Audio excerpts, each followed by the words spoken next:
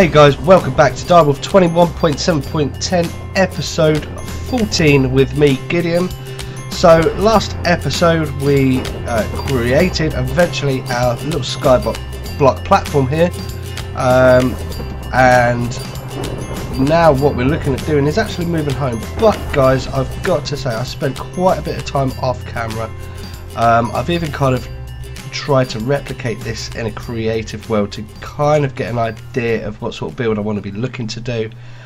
And I just, even though we've gone through so much trouble to just get this, I don't know, I just don't think it's going to work. Where we've got so many mods like you know, we've got Thaumcraft, Britannia, you know, magic based mods, blood magic, etc.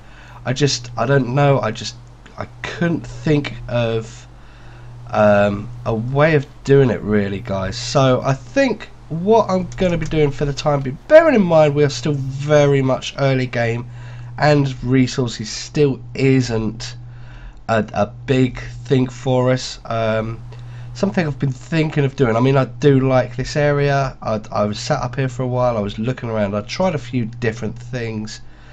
I don't know, where I had an idea of like a tier block structure on this platform. I had the idea of a void world. I mean, I think if we had a void world, it would be easier. Just it didn't seem to look right. Just, you know, this. I mean, it looks cool and that. It's good, but I don't know. I just couldn't think of an idea. So guys, what we're going to do is I kept looking at this mountain, this area here, and I think what we're going to do, guys, I've just come over here, I've knocked a couple of trees down, I've been looking at this bit, and I think what we're going to do, we're going to work to put our base here. So we're going to have like, I'm going to clear some of this out, we're going to change this to some kind of, I don't know, chisel block. I've got the we've obviously got the chisel mod installed. I've crafted the chisel and it's really easy. It's a stick and a iron ingot. So yeah, that's what we're going to do. We're going to have kind of in this mountain we're going to build our base. It's going to kind of be inside, it's going to be on top. I keep looking at this bit here and this bit here, and I keep imagining two kind of big towers coming from here. So yeah, I think this is going to work probably a lot better. Yeah, it seems really silly after all the trouble we've gone through for that, but you know, it's fine. It's all gameplay, which I love doing. So what I'm going to do, guys, I'm going to do this off camera. I'm just going to clear this area here, and then I'm going to go through the slow process of moving all of our stuff from our other world. It's going to take quite a bit of time. I'm literally going to have to do it with probably a diamond chest and a dolly here, and move it over here. So once we've done that, guys, we'll be right back. Okay guys, so we're back. I've spent quite a bit of time and we've kind of got started on it. What I've done, as we can see, I've cleared the front area out and I've used these cobblestone chisel blocks. Quite a nice effect, I quite like them. I've used just two types. We may change it, I'm not sure. I do kind of like the way it looks. Just some basic wooden planks, and I've used these carpenter wedge slopes and stone just to create this slope effect going into the mountain, just to kind of try to blend it in a bit. So yeah, quite like the way it looks, and I've just tunneled a little bit in, and I've dug this area out here that I think we're going to use as our main crafting area. I do quite like it. Put this big sort of bay window in just so we can see out over the world. So yeah, that's looking quite good. Yeah, like I said, I just really wanted to kind of cut in just to show you what we've done so far and just to give you an idea, but I do like the way it looks. Suddenly my imagination's starting to go and I can start imagining what we're going to do. This kind of central area between the crafting room and the entrance, I'm just kind of looking at it and I'm imagining what we could do with it. We could do kind of like a sort of extruding tower in this part. It could go down a bit and up as high as we like. kind of build it out of the mountain, and you know, we could put a tower, you know, a number of towers out, and it's kind of, I like it. It's looking quite good. So okay guys, so we're back. I've remarked our old home and moved everything into our new home. I've just dug this area out here, and this is kind of just a storage area just for the time being. Lots of chests.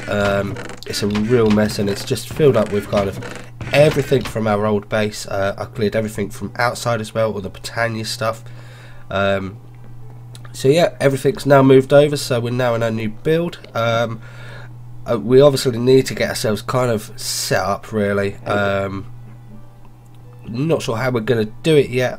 I mean, for this episode, what I really want to be doing is getting our Tinker's Construct area set up. So I'm just going to dig this area. I want to leave enough room from this wall for anything we do. Do it here. No, I'll stick to this side. So yeah, just going to dig this area out. Now obviously Tinker's Construct on the new version, current versions, you used to have a kind of, the smeltery needed to be a 5x5 zone. The new version of Tinker's, you can actually, you can make the smeltery any kind of size you want. You can do it anything from 1x1, 5x7, anything you want. It's kind of, you're not limited. So yeah, we're going to be doing that. What I want to do is go across the width of the room. I'm not sure how deep we're going to want it.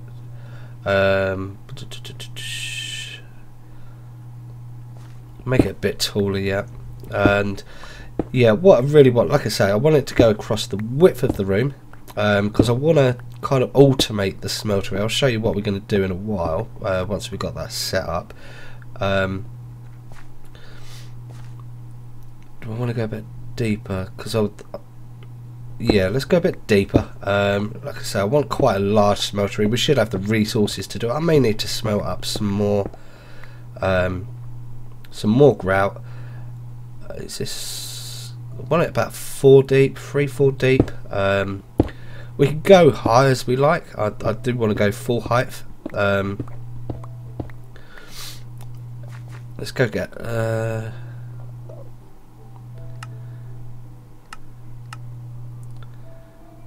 let's just tidy this up a bit.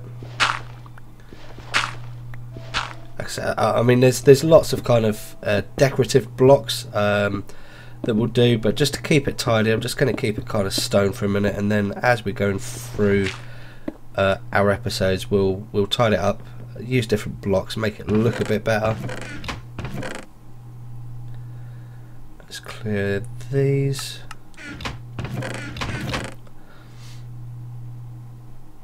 Like I said, I think I've got what have we got, 40 seared bricks. Probably going to need some more, but like I say, I'll just do a base platform at the minute, just to kind of give you guys an idea of what I want to do, just to automate the smeltery.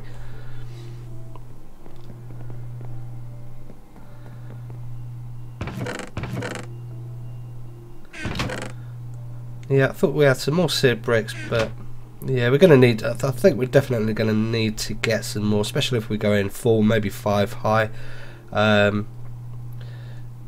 So I want to, like I say, I want it 3-4 deep, 3 deep, 4 deep. So if we just channel this out, I've got enough room to the sides to put the tables that we need.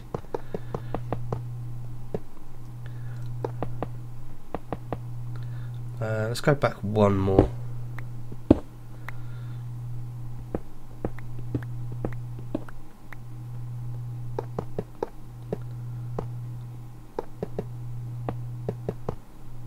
So if we could go too high, we've got enough to go up too high. I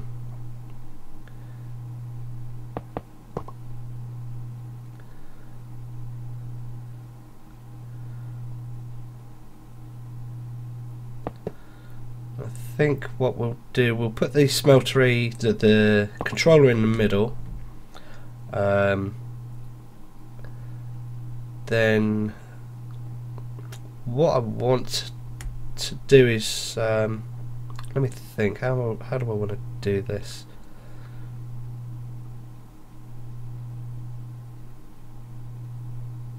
Yeah, I'm going to put the drains, the drains that I want to automate, I'm going to put onto the sides, and that still leaves enough room at the front for us to put the tank and the window that we've got, and still two more blocks that we can put the additional drains in, but I think we'll just put blocks here for the minute. That should complete. Yeah, so we've got, obviously it's only too high, we've got quite a large smelter already. We could go higher, we could, you know, dig up through the ceiling if we want. So yeah, I think that's about right. Now what I want to do is put we've got the drains, we'll put the basin and the faucets in place.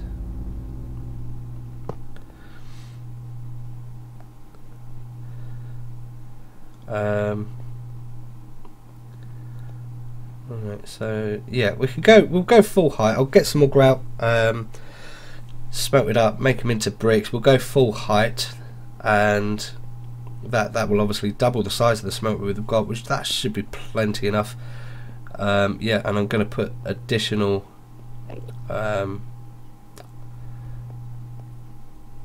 faucets or drains, sorry, on those blocks. Now what I want to do, we're going to need a redstone clock. Is it in this pack? There it is. Yeah, a redstone clock from Extra Utilities. Now what this does, and it's very simple, stone, redstone, and a redstone torch, and it's basically emit a redstone pulse. So let's get this crafted up real quick.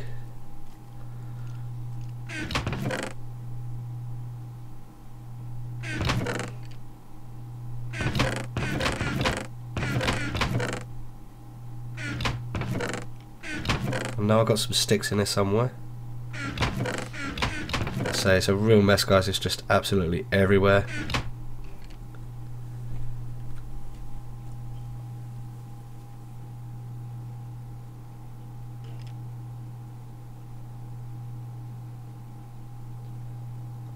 I've done that the wrong way round. There you go, so that's a redstone clock. We're going to need two of them, but I'm just going to show you what we do. Now, like I say, it emits a redstone pulse. I think it's every 5 seconds. No, I can't put it above it. Obviously, it should work there. It should emit the pulse 1 block below that would affect the faucet. So what we would have, as opposed to us sat here spamming the faucet as such, it should emit the pulse, trigger the faucet, and the faucet would go in to whatever is kind of underneath it as such. We need a hopper and a couple of chests. Britannia hopper upgrades. Not sure what that one is. Not used that. Compressed iron. I think we'll just go for the Minecraft hopper. Should have iron. Yep, got a stack of it. And just find some chests. Let's just craft some up quickly.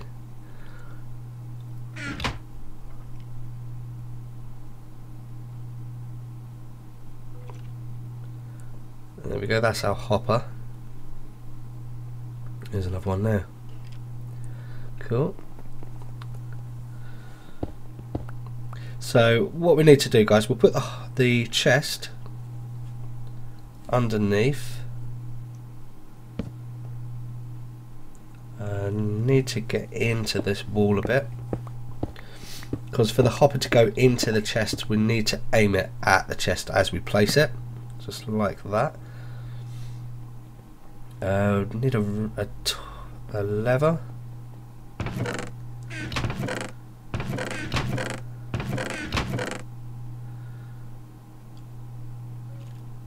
smelt some gold up, just so get some gold smelted, just so I can show you exactly what we mean.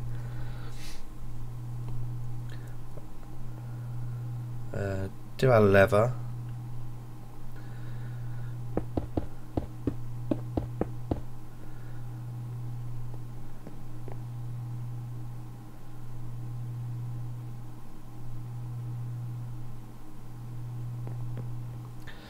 So now obviously a redstone lever would block the signal, stopping it, so we can obviously isolate it when we don't want it to run, if we want to use the manual drains as such.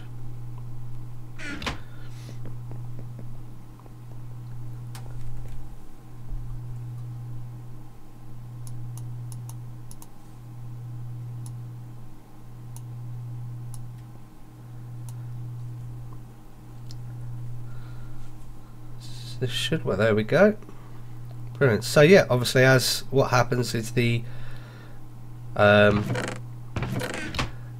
like I say, I think it's every 5 seconds it will emit the signal, it will trigger the faucet will turn the liquid into the ignite. Now that lever should isolate it. It's not. Does it need to be touching it? Yeah, there we go. So we can isolate the clock as we want, and that's a really easy way of automating the smeltering. Now these big buttons from Open Blocks, I think they work just the same as normal buttons, so yeah, we won't worry about that. So yeah, we'll just set that lever, trigger the redstone signal, and that will turn all that gold into ignites. We don't have to sit here and worry about doing that. And obviously if we wanted, we could do another clock, put it onto this side and turn it into blocks as we needed, or glass. Obviously if you can smelt up Tinker's glass, which is clear glass, so yeah, we can leave that to go. We could, like I say, there's still plenty of room for us to build the smeltery higher, which I think we definitely want to do. Replace these 2 blocks with 2 more drains for manual work. Now this is where I'm going to put the tables that we need. If I can remember where I put them.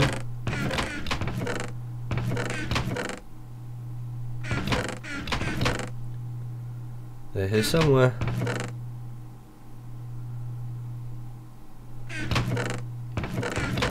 There we go.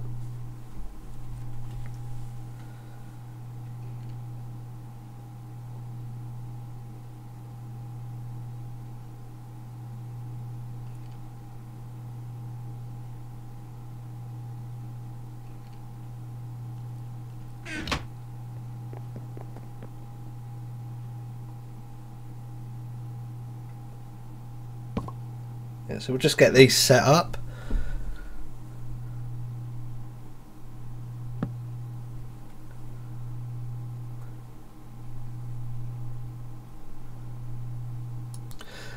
Guys, I do apologise, I've still got this cold. I didn't want to kind of hold off playing the episodes while it clears. I think I'm going to have it for a few days yet, but I've done my best to try to control the coughing, etc. I've had it for so long now.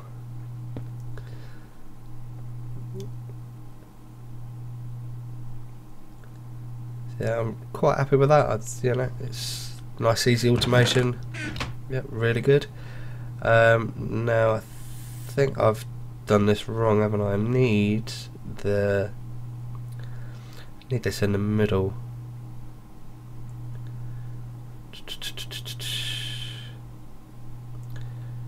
Yeah, so the part builder and the stencil table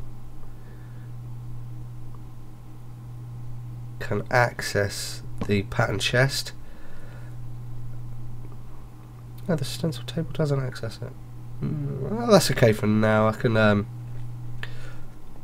tidy it up off camera. That's not a problem. So yeah, I'll put that there.